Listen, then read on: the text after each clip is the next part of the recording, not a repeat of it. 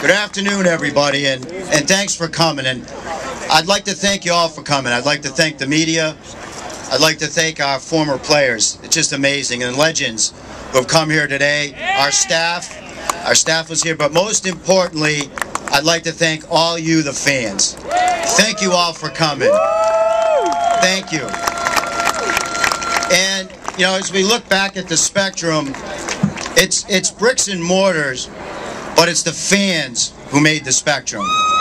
It's the fans who created the memories and the family feeling that the Spectrum had. And if you look back at the Spectrum, we had many great moments. We had many, many great moments. We won Stanley Cups there, NBA championships. The greatest shot in the history of the NCAA basketball was at the Spectrum. The Grateful Dead were at the Spectrum 50 times. We all remember that funny smell out there in the Grateful Dead and that. It was a fun place, and I think the memories are so fantastic, and the memories were created by these players. They created the memories, but the fans created the family and the family feeling.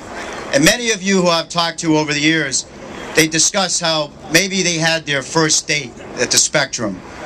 The first time they had a date, the Spectrum.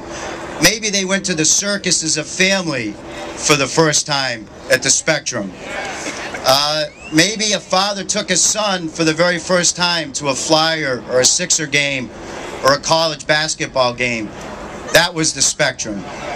And memories go on and on and on. And what we're here to do today is we're here to celebrate the memories of the Spectrum and how great a building that Spectrum really was. And it's important for all of us to have a good time today, enjoy ourselves, and reflect on how great the Spectrum was.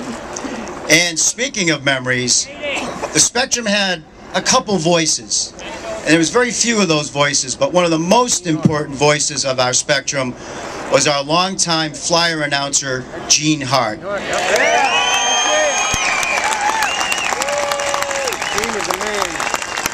Gene was that special memory and voice at the Spectrum.